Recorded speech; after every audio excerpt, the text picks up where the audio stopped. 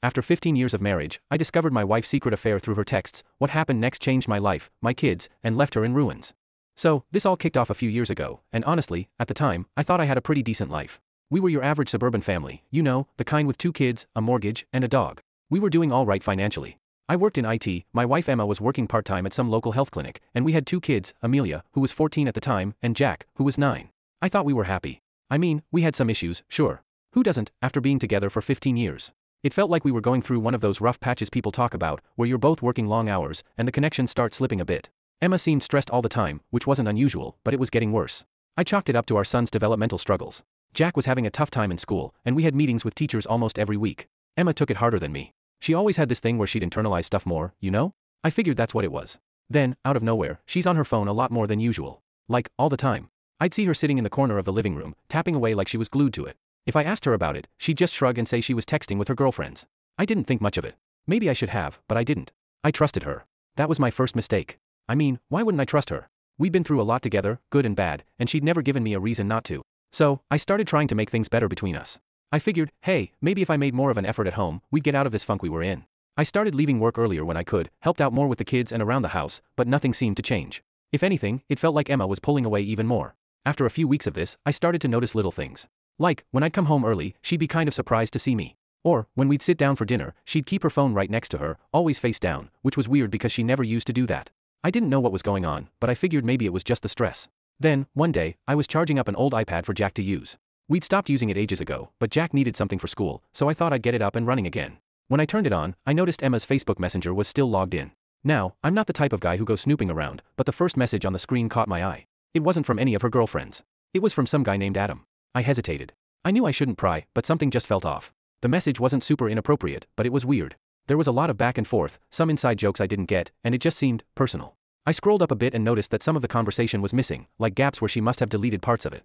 That's when my gut told me something was up, but I didn't lose it right then and there. I tried to stay calm, think it through. I made a mental note to keep an eye on things, just in case. Maybe it wasn't anything. Maybe it was harmless. But I wasn't going to jump to conclusions. I wanted to give her the benefit of the doubt. The next day, Emma was sitting in the living room, on her phone, as usual. I casually grabbed the iPad and went to my office to check again. This time, I watched as new messages came in. Emma and Adam were making fun of me. They were talking about my flaws, stuff I was insecure about, things I had trusted Emma with over the years. It was all right there, out in the open. I felt sick. My heart dropped. I didn't know how to react. I wasn't even sure how to process it at first. Here I was, watching my wife trash talk me with some guy I didn't even know. They were laughing at me, making me the punchline. And to make things worse, there was definitely some flirty stuff going on. It wasn't outright sexting or anything, but there was a weird undertone to the whole conversation, especially when Emma started talking about our sex life. More specifically, how bad I was in bed. That hurt? Like, really hurt. I thought we were good in that department. At least that's what she always told me. I took a few screenshots of the messages, but didn't get everything. Emma was deleting parts of the conversation as it went, probably trying to cover her tracks, but I still got enough to know what was happening. I should have confronted her right then, but honestly I couldn't do it. I wasn't ready for that. So I just sat in my office, staring at the screen, wondering what to do next. Over the next couple of weeks, I kept checking the iPad. Every time she'd be on her phone texting her girlfriends, I'd log in and see what was really going on. It only got worse. The messages became more and more flirty. Adam started dropping I love yous into the conversation, and Emma wasn't shutting it down. In fact, she was all in on it. The more I watched, the less I felt like the same person. It was like a slow-motion train wreck, and I couldn't look away. I knew there was no coming back from this. Eventually, I had to figure out what to do. I wasn't going to let this continue, but I also wasn't ready to blow up our whole life just yet. So I decided to get a lawyer. I wanted to know my options. I needed to know what I was up against if I decided to pull the trigger on this marriage. And that's when things started to get real. So after a few weeks of gathering all this information, I knew there was no way I could stay in this marriage. I mean, watching the woman you thought you'd be with for the rest of your life openly disrespect you like that, flirt with another guy, and then complain about you to him? Nah, I was done. But I wasn't just going to blow things up right away. I needed a plan, and I needed to make sure that whatever happened next, I'd come out of this as clean as possible. For the kids, for my sanity, and yeah, a bit for revenge too. I knew I had to play it smart, so the first thing I did was meet with a lawyer. I didn't know a whole lot about divorce laws, but I needed to find out what I was up against. I wasn't going to go in blind. The lawyer was helpful, laying everything out for me step by step. Turns out, the fact that I had those screenshots could play in my favor, but it wasn't a slam dunk. Adultery doesn't always mean you automatically win in court, especially when it comes to custody of the kids, but it could help when it came to things like division of property or alimony. So I started planning. First things first, I needed to protect myself financially. I wasn't going to let Emma drain our accounts or take more than her fair share once things hit the fan. I started opening up new bank accounts, redirected my paycheck to go to my personal account instead of our joint one, and started pulling money out little by little. Not enough for her to notice right away, but enough so that when the time came, I'd be good to go. Meanwhile, I kept up appearances at home. I didn't want her to suspect anything was going on. She was still spending all her time on the phone texting Adam, thinking she had me completely fooled, and honestly, it worked in my favor. The more she thought I was clueless, the more careless she got. I wasn't snooping as much at this point. I already knew enough. Now it was just about timing. Then, things escalated. One day, while I was checking the iPad, I saw something that made me stop cold. Emma and Adam were talking about him coming to visit her. Not just for a quick meetup, but for a whole weekend. A romantic getaway at a fancy hotel in the city. They were planning to spend an entire weekend together, right under my nose. Emma told me she was planning a girls' spa weekend. I could barely keep a straight face when she brought it up. She acted like it was the perfect way for her to clear her head and come back refreshed so we could focus on our marriage. I played along, nodding, telling her it was a great idea. I even offered to take care of the kids while she was away. She had no clue I already knew everything. This was my chance. I knew exactly where they were going to be and when. I got back with my lawyer and had him draft up a separation agreement. It wasn't a divorce, not yet, but it outlined what would happen while we figured things out. Emma would move out, get weekend visitation with the kids, and no child support until the divorce was finalized. I wanted everything in place before I made my move. The next couple of weeks were torture. Every day, I had to act like nothing was wrong, like I wasn't seething inside. She would leave her phone lying around, texting away, all while I was right there, pretending not to notice. But I kept my cool. I had to. I needed everything to go down just right. Finally, the weekend arrived. She packed her bags, kissed me on the cheek and said, "I love you." I almost laughed. She had no idea what was coming. As soon as she walked out the door, I went to the bank. I withdrew half of the money from our joint accounts. Fair is fair, right? I left her half, but I wasn't about to let her take more than that. I closed out our money market account and got a cashier's check for her half, just to be sure everything was by the book. Then, I went to Office Max and printed out 75 pages of screenshots. I wanted her to see everything. I wanted her to know that I knew. After all that, I wasn't about to sit around at home waiting. I didn't want to be there when she came back. So I decided to go straight to the hotel. I knew where they were staying and figured I'd catch them in the act. When I got to the hotel, I was nervous. I won't lie. My hands were shaking, but I walked right up to the front desk and asked if I could use the phone to call Adam's room. The front desk lady didn't even blink. She dialed the room number, and after a couple of rings, Adam picked up. "Hello?" he said, sounding confused. I kept my voice calm. "Hey, can you send Emma down to the lobby?" There was a pause. I don't know what you're talking about, man. I wasn't in the mood for games. "All right," I said. "Then I guess I'll just call your wife and ask her to come down here instead." That got his attention. I didn't actually know much about his wife, but I knew enough to bluff. There was some fumbling on the other end, and then I hung up. A few minutes later, the elevator doors opened, and there she was, Emma, looking pale and flustered. She tried to act casual, but I could see the panic in her eyes. We sat down in the lobby, and she started with the excuses right away. "It's not what you think," she said. "I can explain." I cut her off. "I'm not here to argue," I said. "Everything I need to know is right here." I dropped the stack of screenshots on the table between us. Her face went white. I could see the wheels turning in her head, trying to figure out how to get out of this. "I'm giving you one chance," I told her. "If you move out immediately, I won't send these to our daughter, your parents, or everyone we know. But if you come back to the house, I'm sending these to everyone." Emma didn't even try to argue. She was too stunned. I handed her the cashier's check for half of our savings and the separation agreement. "This is more than fair considering what's going on," I said. "I'm going to need you to sign this and leave it at the house when you pick up your stuff." She didn't say much after that. She was on the verge of tears, but I didn't care. I'd made my point. I left the hotel feeling more in control than I had in weeks. It wasn't over yet, but the pieces were finally starting to fall into place. Update 1. So, after that whole showdown at the hotel, things at home got tense, to say the least. Emma didn't come back that night. I didn't expect her to, but it still felt weird knowing that this person I'd been living with for over a decade wasn't going to walk through that door anymore. The house was dead quiet when I got back, which I guess I should have been thankful for. No awkward conversations, no fake apologies, just silence. Over the weekend, Emma tried calling and texting me nonstop, probably looking for a way out of the mess she'd dug herself into. But I wasn't ready to deal with her just yet. I needed space to think things through, to figure out what was next for me and the kids. I kept the phone off most of the time, just letting her voice messages pile up. Every once in a while, I'd check them, but it was all the same. "We need to talk. I'm sorry. It's not what you think." But I already knew what it was, and I was done with hearing her excuses. By Monday afternoon, she'd finally accepted that I wasn't going to pick up, so she sent movers to the house to get her stuff. I had this huge knot in my stomach when they showed up. It felt real now, like everything we'd built together, gone, just like that. But then, I remembered what she did, and I was able to keep my head straight. I didn't go out to watch them load up her stuff. Instead, I stayed in my office and let them do their thing. A little while later, she texted me saying she had signed the separation agreement and left it on the kitchen table. That's when it really hit me. It was done. She was gone. I took a deep breath, went into the kitchen, and there it was. Her signature on the dotted line. I couldn't help but feel a weird mix of relief and sadness. I mean, yeah, I was angry and hurt, but there's something about the finality of it that just messes with your head. Everything we had, every memory, was now boiled down to this stupid piece of paper. We sat the kids down later that day to talk. It was the hardest conversation I think I've ever had. Amelia, my 14-year-old, was already going through that rebellious teenage phase, so she kind of just stared at us with that "I don't care" attitude. Jack, though, my 9-year-old, took it the hardest. He's always been more sensitive, so when we told him that mommy and daddy need some time apart, he immediately started tearing up. I felt like the worst person in the world sitting there watching their faces. But what else could I do? I wasn't going to drag them through some nasty, messy divorce. We kept the conversation simple. None of the details. Just that we still loved them, and this wasn't their fault. You could see they didn't buy it, though. Kids are smarter than we give them credit for. After that talk, things kind of shifted. Emma was gone, and I had the house to myself with the kids most of the time. At first, I wasn't sure how to handle it. I mean, going from 2 parents in the house to just me felt strange. But slowly, I got into a routine. The kids stayed with me during the week, and Emma had them on weekends. I didn't fight her on that. It gave me the space I needed to figure things out. A week after she moved out, Emma wanted to have the talk. You know, the kind where they want to try and fix things. I didn't want to meet up, but I also felt like I needed to hear her out. So we agreed to sit down and talk at a coffee shop nearby. It was awkward as hell seeing her again. She looked tired, like she hadn't slept much since everything went down. But I wasn't exactly about to feel sorry for her. She started with the usual apologies. She was sorry for what she did. Sorry for lying. Sorry for everything. And yeah, maybe a part of me wanted to believe her, but I couldn't. She didn't seem sorry when she was sending those texts to Adam. She didn't seem sorry when she was planning that spa weekend. Then, she dropped to her knees in the middle of the coffee shop. I'm not kidding. She actually got down on her knees and begged me for another chance. She was crying into my lap, saying she wanted her family back, that she'd do anything to fix it. People were staring, and I honestly didn't know how to react. I told her to get up because it was embarrassing, but she kept on pleading. Part of me wanted to stand up, walk out, and leave her there. But instead, I told her the only way I'd consider moving forward was if she set up marriage counseling on her own and did all the work. I made it clear I wasn't moving back in with her, but that for the kids' sake, I'd let her be involved. She seemed to grab onto that small shred of hope like it was a lifeline. So that's how things went for the next few months. Emma would come over to the house 3 nights a week to cook dinner for the kids, help them with their homework, and do their laundry. I stayed out of the way for the most part, not wanting to deal with her, but she'd always save me a plate of food like nothing had changed. It was weird. One minute she's texting some guy behind my back, and the next she's in my kitchen acting like she's still part of the family. I wasn't having it, though. I knew where things were headed, and I wasn't about to let her back in just because she was suddenly playing house again. We also went to counseling, which was honestly a waste of time. Emma would spend most of the sessions crying and trying to figure out why she did what she did, while I just sat there playing the victim. I didn't have any intention of fixing things. I just needed time.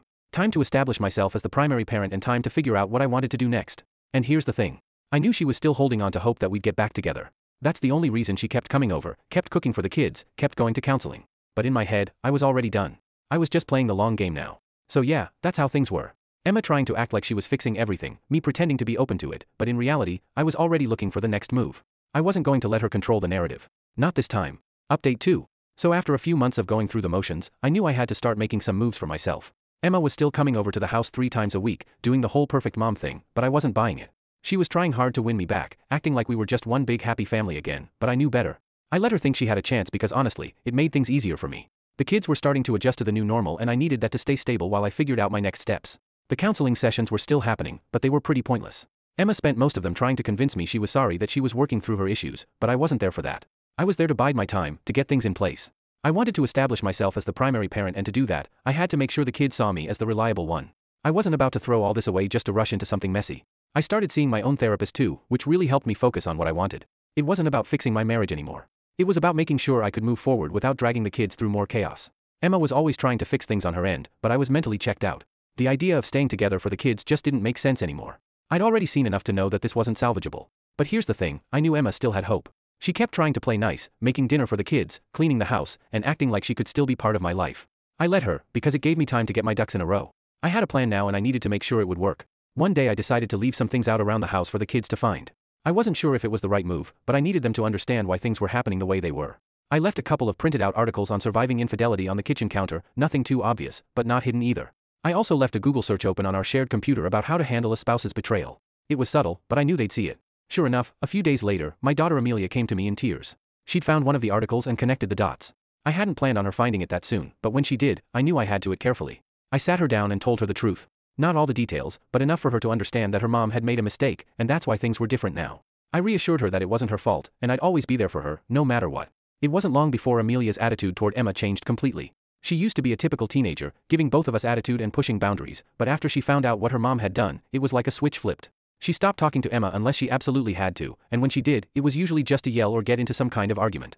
I could see it crushed Emma, but I wasn't about to step in and defend her. She made her bed, and now she had to lie in it. Jack, my son, wasn't as quick to pick up on things, but he followed Amelia's lead. He's always looked up to his sister, so when he saw her distance herself from their mom, he started doing the same. He didn't say much, but I could tell he was confused and hurt. I did my best to reassure him that everything would be okay, but I knew that no matter what I said, it wouldn't make it any easier for him. Watching your parents go through a separation is hard enough, but when you add betrayal into the mix, it just messes with a kid's head. A few months after that, we went to court for the custody arrangements. By this point, both kids were on my side. Amelia had made it clear she didn't want to live with Emma, and Jack, being the little shadow that he is, echoed her decision. I didn't pressure them. I wanted it to be their choice. But the way things had gone down, it wasn't surprising that they didn't want to spend much time with their mom. When it came time for them to make statements to the court, they both said they wanted to stay with me. Emma looked devastated, but what did she expect? The judge ended up awarding me primary custody of the kids, with Emma getting weekend visitation. It wasn't the worst outcome for her, but it was a win for me. I got to keep the house, and since I was working part-time at this point to take care of the kids, I was also awarded child support. It wasn't a huge amount, but it was enough to make things a little easier on me financially. Now, with custody settled and the divorce moving forward, I felt like I had finally gotten some control back over my life. Emma was still holding on to the idea that we could fix things someday, but I knew that was never going to happen. I had everything I needed. The house, the kids, and my freedom. I didn't want her back, but I wasn't going to flat out tell her that yet. I let her believe there was still a glimmer of hope, because it kept her from making things messy. The weekends when she took the kids were strange at first. I didn't know what to do with myself. The house felt empty without them running around, and I wasn't used to having so much time alone. But I quickly realized that this was my time to reset, to focus on me. I didn't waste it. I'd been through a lot by that point, more than I ever thought I'd have to deal with, but I was finally starting to feel like I could breathe again. The divorce wasn't finalized yet, but I knew it was only a matter of time. Emma still came over during the week to see the kids and keep up appearances, but the reality was that our marriage was over, and I was okay with that. Update 3. With the divorce finally moving forward, things started to settle down. I got in custody of the kids, Emma was paying child support, and I was living in the house. It wasn't perfect, but it was better than the chaos of the last few months. The kids were adjusting too. Amelia still wasn't talking to Emma much, and Jack had kind of followed suit, but I didn't push them one way or the other. I wanted them to feel like they had some control over the situation. After all, they didn't ask for any of this. Emma though? She was still holding on to this fantasy that we might get back together someday. I didn't say anything to burst her bubble, letting her believe that there was a chance made things easier for me. She came over a few nights a week, still doing the mom thing, still trying to act like everything wasn't falling apart, and I let her, because the longer she thought she could fix things, the less drama I had to deal with. But in my mind, I was already done. I had no intention of getting back with her, ever. I just needed to keep things calm until the divorce was finalized and everything was legally squared away. One day, a few weeks after the custody ruling, Emma came over to have one of our talks. She always wanted to talk, always trying to figure out where we went wrong, how we could fix things. I was tired of hearing it, but I went along with it for the sake of keeping the peace. She was crying again, seemed like she always was these days, and saying how sorry she was, how she wished she could take it all back. That's when she dropped the line that really got me. I still love you, she said. I know we can fix this if we just try. Now, in my head, I was already out the door. But something about the way she said it, like she actually believed we could go back to how things were, just hit me wrong. I didn't want to play this game anymore. I was done pretending. So, I looked her in the eye and said, I don't love you anymore. The room went dead silent. I could see the shock on her face. She wasn't expecting that, not at all. I guess I'd been playing the nice guy card a little too well. She thought I was still holding on to some hope, but I wasn't. Not even a little. I'm sorry, Emma, I continued, but you killed that part of me. There's no going back. For the first time since this whole mess started, I think she finally understood that it was really over. She didn't cry, didn't yell, didn't try to argue. She just sat there, staring at me like she couldn't believe what I just said. After a few minutes, she stood up and said, okay. Then she walked out the door without another word. I didn't expect it to go down like that, honestly. I figured there would be more of a fight, but I think she was just done. Like, hearing me say those words made her realize that whatever hope she had left was gone. Over the next few weeks, things started shifting. Emma stopped coming over as much. She'd still see the kids on weekends, but the midweek visits became less frequent. She wasn't trying as hard anymore, and I could tell she was finally letting go of the idea that we could fix things. Meanwhile, I was focused on building a new routine. I'd started working part-time, which gave me more time to be there for the kids and keep the house running smoothly. It wasn't easy, but it felt good to finally have some control over my life again. The chaos that had been swirling around for months was starting to fade, and I could breathe a little easier. One night, Amelia came to me with tears in her eyes. She had just gotten off the phone with her mom, and I could tell something was bothering her. I asked her what was up, and after a long pause, she finally said, Mom wants to know why you won't forgive her. I wasn't sure how to answer that at first. Amelia was old enough to understand some of what had happened, but I didn't want to drag her into the messy details. So I just told her the truth, as simply as I could. Sometimes people make mistakes that you just can't forgive, I said. Your mom did something that hurt me really bad, and it's not something I can just get over. But that doesn't mean she doesn't love you, and it doesn't mean she's a bad person. We just can't be together anymore. Amelia nodded, but I could tell she was still struggling with it. I didn't push her to talk more, though. I knew she'd come to terms with it in her own time. Jack was handling things a little better. He was more focused on school and his friends than the drama between me and Emma, which was probably for the best. As the weeks went by, Emma and I communicated less and less. Everything was starting to feel more normal, at least as normal as it could be under the circumstances. The divorce was nearly finalized, and once that was done, I knew we'd both be able to move on. Then, one afternoon, I got a text from Emma. It wasn't the usual we need to talk text. It was short and to the point. I'm filing the papers today. And just like that, it was done. The divorce was official, and I felt this strange mix of relief and sadness. I mean, I was glad it was over, but at the same time, there was a part of me that was mourning the loss of what we had. It wasn't just the end of a marriage. It was the end of a life I'd built with someone I thought I'd spend forever with. But now, that life was gone, and I had to figure out what came next. In the end, things worked out the way they needed to. The kids were with me, the house was mine, and I had a fresh start ahead of me. Emma and I would still have to co-parent, but at least now, we could do it without the weight of our broken relationship hanging over us. I'm not going to say it was easy. Divorce never is. But sometimes, you have to let go of the past to build something better for yourself and your kids. And that's what I was planning to do.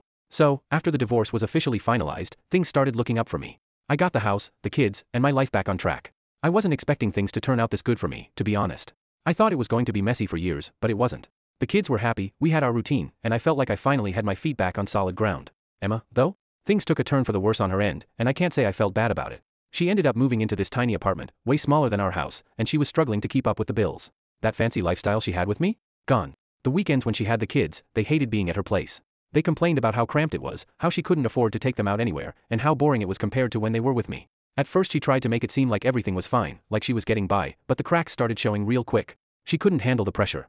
The kids started pulling away from her more and more, and every time she had them for the weekend, they'd come back telling me how miserable they were over there. I never badmouthed her in front of them, but I wasn't about to sugarcoat things either.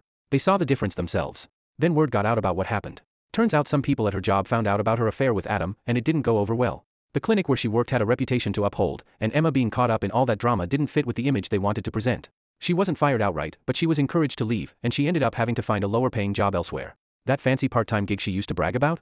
Gone. Now she was stuck working long hours, and it still wasn't enough to keep her afloat. Meanwhile, I had more time with the kids, more time to focus on my life, and yeah, more freedom too. On the weekends when they were with Emma, I did my own thing. I started dating again, not seriously at first, but it was nice to get out there. And let me tell you, I wasn't struggling to meet people. I kept things low-key for the kids, but I was enjoying my newfound freedom. Emma though? She was still stuck in that tiny apartment, barely making ends meet. She tried reaching out to me a few times, asking for help, hinting at wanting to talk again, but I wasn't interested. I'd already moved on. I'd won the custody battle, kept the house, and even managed to get my career on a better track. Emma was just a memory now, one I wasn't too keen on revisiting. In the end, it worked out better for me than I ever could have imagined. I had the life I wanted, and Emma was left to deal with the mess she created.